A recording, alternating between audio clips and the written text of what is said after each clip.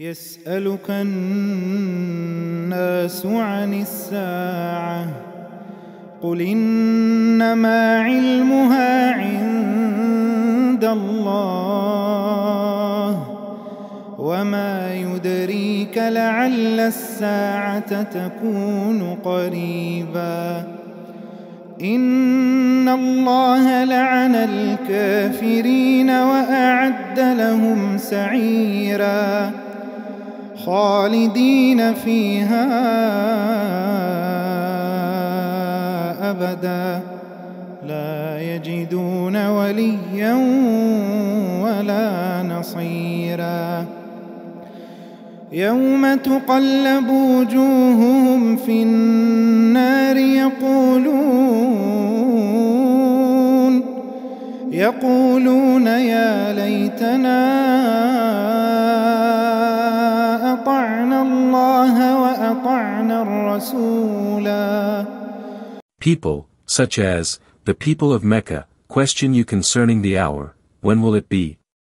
Say, knowledge thereof lies only with God, and what do you know, what would provide you with knowledge thereof? In other words, you do not know it, perhaps the hour is near. God has indeed cursed the disbelievers, he has banished them, from his mercy, and prepared for them a blaze, a violent fire into which they shall be admitted. To abide, their abiding having been foreordained, therein forever. They shall not find any protector, to preserve them from it, or helper, to ward it off from them. وَقَالُوا رَبَّنَا إِنَّا أَطَعْنَا سَادَتَنَا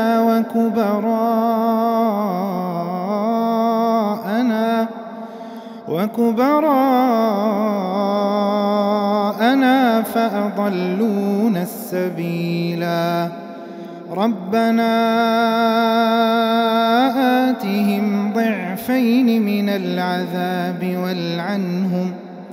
والعنهم لعنا كثيرا يا أيها الذين آمنوا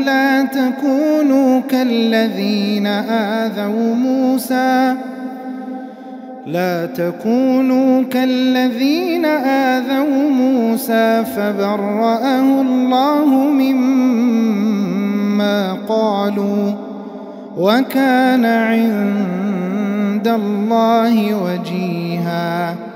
On the day when their faces are turned about in the fire they shall say, Oh, Yah is for alerting, would that we had obeyed God and obeyed the Messenger. And they, namely, those who had been the followers, of the leaders of error, shall say, Our Lord, we obeyed our leaders, read, plural, Sadatana, or Sadatana, which is the plural of the plural, and elders, and they led us astray from the way, the path of guidance. Our Lord, give them a double chastisement, in other words, twice the like of our chastisement, and curse them, chastise them, with numerous curses, with the equivalent number of chastisements. Lanan Catherine, numerous curses, is also read Lanan Cabron, which means, with a mighty curse. يا أيها الذين آمنوا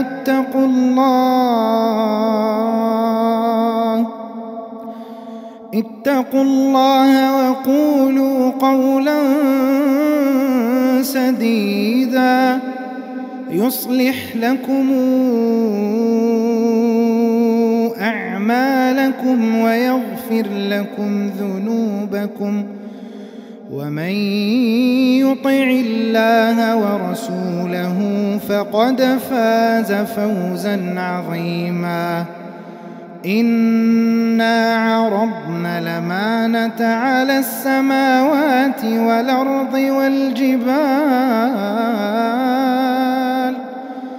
فأبين أن يحملنها وأشفقن منها وحملها الإنسان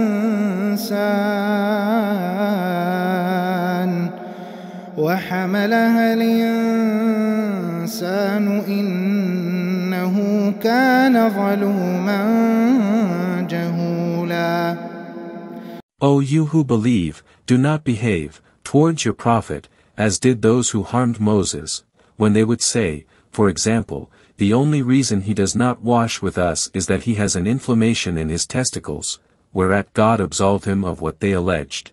When Moses placed his robe on a rock to go to wash, the rock hurtled away with it until it came to a halt amid a group of men from the children of Israel. As Moses chased it and took his robe to cover himself, they saw that he had no such inflammation. Udra is an inflammation of the testicle.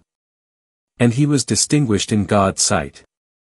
An instance of our prophet, being subjected to hurt was when, on one occasion, while dividing up the spoils a man said to him, "This is a division that I do not want to please God," whereat the prophet, became angered and said, "May God have mercy upon Moses, for truly he was hurt with worse than this," but endured, reported by al-Bukhari.